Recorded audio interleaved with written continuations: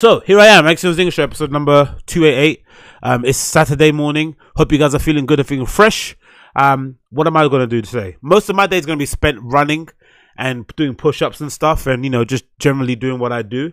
But I also might go out this weekend. There's a few really good events on at the moment that I've kind of spotted on the old resident advisor that we're going to quickly go through. Some stuff that I think might be of interest to some of you guys who are going out this weekend. I might go out to this place called Venue 105 MOT. I forgot what it's called. It's somewhere in South London. Let me see if I can find it up here.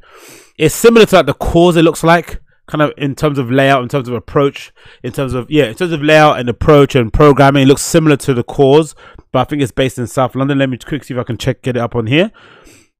It's a 6. Where is it?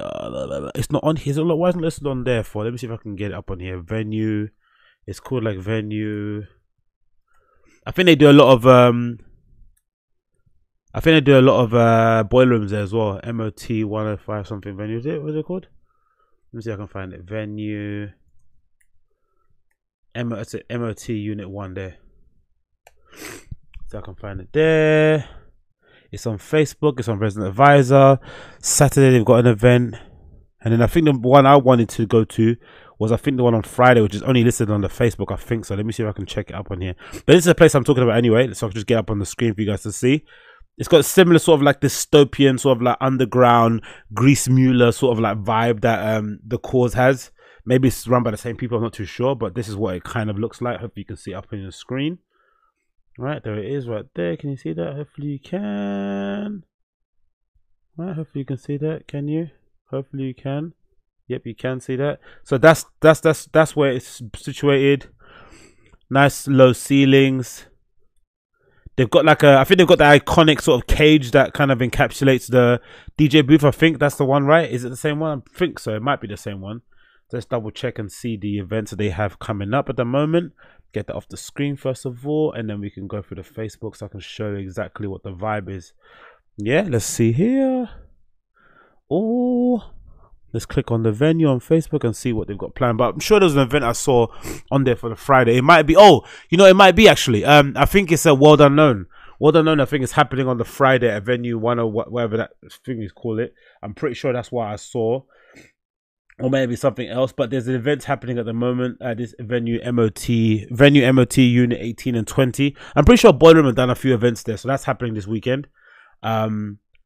I'm just checking the Facebook now, and of course they've got the event listed on here. They've got the 6th, they've got World Unknown that's happening tomorrow or tonight, basically. Well, yeah, what happened yesterday, basically.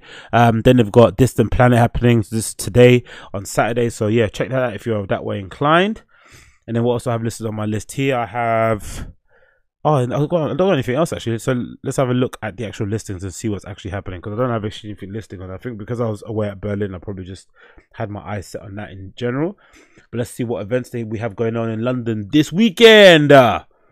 We have Annie Mac Presents, so that should be a pretty good one. It's a little bit commercial, don't get me wrong, but Annie Mac is probably one of our best hybrids when it comes to a person who can play on like a regular drive time radio show, right, and get your feet tapping on the floor. I imagine if I had a car and Annie Mac was playing whilst I was on my way back from work, I'd be skanking. Do you know what I mean? I might get involved in some kind of accident, which I of course wouldn't blame on her, and I blame it on my own reckless behavior. But I think she has that weird uncanny ability, which I think is very much a flipping I would say it's a good illustration of just why I think in general overall UK DJs are probably better than anyone else in the world. I think because we have that history of growing up on radio, of growing up with radio disc jockeys who, at the beginning of someone like John Peel, right, that was a weird era, right?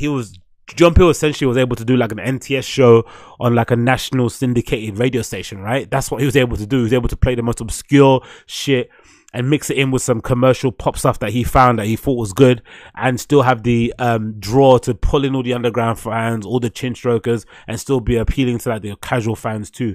So that's probably a good illustration of it. And I think that kind of schooling of being able to play And also, I think because of the time constraints too, because most of our bars and pubs, we don't have the ability to play longer sets like, you know, some of our European counterparts. We have to get really good at being concise and at being precise and at packing in as much as you can into an hour and a half, or maybe sometimes max 2 hours you've got in a set. So we come with the noise. We don't fuck around. We don't just warm up and play, you know, some ambient stuff or play some sound stuff or some white noise or some random, you know, really, avant-garde jazz track. We have to come really hard. So I guess because of that, or come really hard, that sounds really mad, but whatever, we keep on going. I think because of that, once we go and book, once UK DJs get booked in other places around the world, I think that's why we're able to adapt a lot easier than others, because we have that experience of, okay, number one, we can play warm-up sets when no one's around.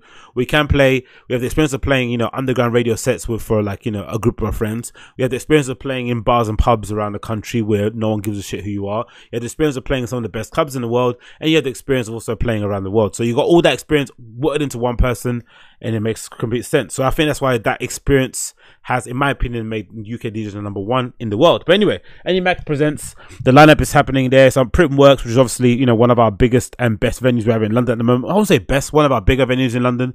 I think the capacity is way high. I'm probably gonna say probably in the thousands. Is it in the thousands or in the 500s? It must be in the thousands, isn't it? Printworks, it's huge space. I still haven't been actually, but it looks incredible from the pictures. So far, 4th release tickets, 37.50 plus 450 booking fee. Lineup, main people I guess you got there are AnyMac, Disclosure, and DJ Seinfeld. Disclosure will be good to see because they just dropped that new EP, which is a bit underwhelming, isn't it? Is it only me? I thought that new EP was a tad underwhelming. Again, I'm not sure. I've always been of the opinion, like, people like Disclosure, who are insanely talented at making music, who are kind of like savants, right? Like prodigy, child's prodigies, for lack of a better term, right? They remind me of like they're like a newer version of that, the Martinez brothers, right? They started off playing and making music when they were bloody 8 years old and shit.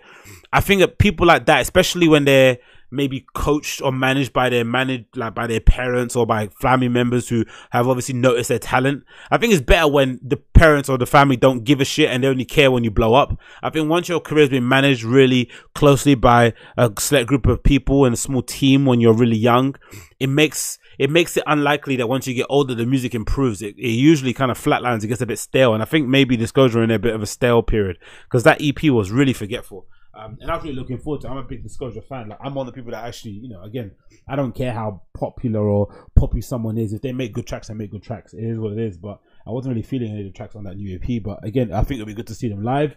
DJ Seinfeld, of course, who always does well in that kind of space. He's probably one of the better people at kind of doing that sort of like festival-y kind of bigger nightclubby kind of audience, which Printworks attracts, right? I would assume so. So he would do pretty well there. And then I think in the other place, Music Factory, you've got Adelphi Music Factory, you've got Jaguar, Leopold, Lose, Nightmares on Wax. Well, obviously no. Night Flate, I don't. Route 94, I don't either. So definitely check that out if you're that way inclined. It's probably one of the better places to go to in London because, again, as you saw in the lineup, it opens at 7 and closes at 2. It's completely pitch black in there.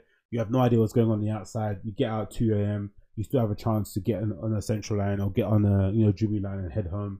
So all is good there. So that was one. Whilst you have here, you have Oliver Collectivi and Superflu playing at Fabric, I don't know, and Groom, sorry.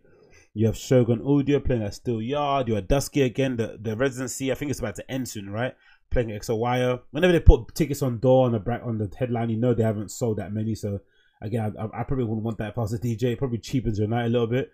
You've got Campier and Buku Buku playing at the Jazz Cafe. That should be good. That's RA's pick there. They head to Jazz Cafe for a night of celebrating the finest Afrobeats, UK funky, and fresh club sounds. You don't really hear that too much. Remember that was a big thing when I used to promote parties back in the day at the Alibi and other places around Dalston. One of the main things that we used to do was kind of get a lot of the UK funky dudes in, a lot of the grime guys, a lot of the garage guys. It was really fun because they create I think that's the best way to really pop off those kind of parties in that kind of area, like really fun, loose disco, some cheesy hip hop, cheesy pop, rock stuff, like they do at the what's one of my favorite dive bars in London? I forgot the name of it. Oh damn it! It's near Clapton Pond. what's the fucking name of it called again? Anyway, it doesn't matter. But that kind of stuff works really well in London because we don't really have the ability to have like a whole night and morning's worth of fun. We don't have bars that open till 7, close at 7 in the morning, unfortunately. So if you're going to have a DJ playing, it's probably advantageous to have them play some fun party music, and you don't get more fun or more party orientated in Afrobeats, UK funky in that kind of environment. So that should be good. Then the other pick they have here is Time Dance at Village Underground with Butu Dini Abdelaweed, which did a really good RA mix recently, actually. Ploy, Danielle, Lasca, and a few other people. Then you've got Box 7 birthday party at Corsica. You've got Young Malco playing at Phonics with Jamie Tiller. That should be fucking cool. Young Malco's one of my favorite DJs, a Dutch DJ who wears a headband and plays a lot of vinyl and on CDJs as well. Loads of cool kind of like electro-y, kind of new disco-y, kind of indie dancey like stuff that he mixes in. I think he's quite similar to Gerd Jansen in his approach, Young Marco. Again, a very underrated DJ in the scene. You've got Materials at Code 9 playing at CLF Art Cafe. Drum and Bass All Stars. Wow, that's sold out. It's supposed to be at E1. Mamma mia, that's really good, isn't it? Drum and Bass is one of those kind of underappreciated genres. Maybe something similar to like trance that's kind of heard a bit of resurgence. Drum and bass nights do really well. There's still a core fan base of drum and bass fans who just go to the nights out when all the big players get booked. They don't give a flying toss. They'll go, they'll buy a ticket, and they'll relive all the glory years. Like, I'm obviously not listening to drum and bass anymore as I did when I was younger, but it's cool to see the kids still give a shit about it. Then you've got Axon Wax and Watson Record playing at Mix. So quite a few interesting nights happening. You've got Leytonstone Ballroom. Oh, okay. You got Inkling Room presents Pattern DJ Graham Dunban and Mumbo. Okay, this is happening at Islington Ballroom. I wonder what that's about. If that's a big deal, because Leytonstone Ballroom is not too far from where I actually live, so that could be a good place to go to. Is that a place that they're going to be opening more stuff at? Let's click on the venue and see if there's any more stuff happening there. Yeah, look, we've got Trojan Records night happening on 21st of March. Okay, that's pretty cool to see. Again, it's literally up the road from where I live. I think it's in the same place where the Red Lion is actually. So I think it's the room up above where they do all their little club nights in. So that should be pretty cool. So if you live in the East London area, definitely check that out. You've got London Something. You celebrate UK sound system culture with London true scene OGs at the Orange Yard, which would be pretty cool as well. Then heading into Saturday, what do we have here? Let's roll down the window and head into Saturday. We've got Honey D John playing at Village Underground. That's gonna be insane. That's already sold out, I'm pretty sure. Tickets will probably be reselling. I guess if you wanna go, definitely keep an eye out for tickets. They'll definitely get added to the resale queue, and RA is really good as well with it, because when you buy tickets via the RA app, it has a button where you can immediately just resell it straight away without faffing around. So that should be pretty cool. So if you're that way inclined, definitely go. It's this Honey D John presents Black Girl Magic with Babes playing there. So Jada G, Sippin' Tea, and Eliza Rose. That should be a fucking immense night happening there at Village Underground. So definitely check that out. It's open until 6 a.m. as well, so that's gonna be fucking nuts. That's gonna be really, really fun. Loads of good vibes there. If you're ever seen Honey D John's recent Honey Boiler Room set that was outside all the glitter, you know how much of a fucking slayer she is behind the decks. Of course, Fabric, you've got the standard incredible night of Enzo Siragusa playing all night long. That should be good as well. You got La Fiesta at the Still Yard. I'm not sure who these people are, but it's already got 780 people attending. Who's this? La Fiesta at the ballroom at thingy, and it's sold out as well at the Still Yard. Who are these people? After purchasing, I've successful start a new decade selling tickets per first week. Why are they putting the amount of tickets they sell there in the description? That's a bit cringe, isn't it? But yeah, okay, that should be cool. I'm assuming this is like a housey sort of night, right? There's someone called a George Mensa. Let's see what these people look like. There's someone called Billy Cox. So let's see what their mixes sound like. They've got a SoundCloud link. No, he hasn't got a SoundCloud link. How about this guy Bongo Ben? Has he got a SoundCloud link so you can see what they kind of play? I'm assuming it's like, yeah, if this hands in the air sort of stuff, it's definitely going to be your standard like housey stuff. Let's see what it sounds like. Now listen, everybody out there who wants... Yeah. So if you want to hear that kind of stuff, you know where to go. Sounds standard, isn't it? A little bit standard, a little bit meh, but what can you do? Continue here again. You've got obviously you got the Soul Train. Oh, soul and bass at the what do you call it, CLF Art Cafe in the Bussy Building, Block A. So again, one of my most favorite nights actually to go to in South London. The Soul Train nights, they're always packed. It's always a good vibe. People get dressed up. They don't take themselves too seriously. Sometimes they have some live bands as well that play too. Loads of percussion stuff. So I remember one time there was a guy playing on sax that was just fucking incredible. So definitely check that out if you want to go there. That should be a good one. That's always a good time. The Soul Train, South London Soul Train. Sorry, you've got Papa Loco, Revolution with Bane, Simao, and O2 playing at Fold as well. Again, Fold, one of my favorite venues in London. That's an easy one to go to as well because it's open until 6. So if you check that out if you're that way inclined. And yeah, loads of good vibes, man. You got Para Vibe, of course. They do those weird underground warehouse parties all around London. So that should be pretty cool. And that's open until 11 to 11. So definitely check that out. I think I'm going to add myself to the guest list on that one as well. So yeah, loads of cool things happening on the weekend. Check out Resident Advisor as per usual for all your electronic music needs. And I'm sure you'll find something that is in your wheelhouse.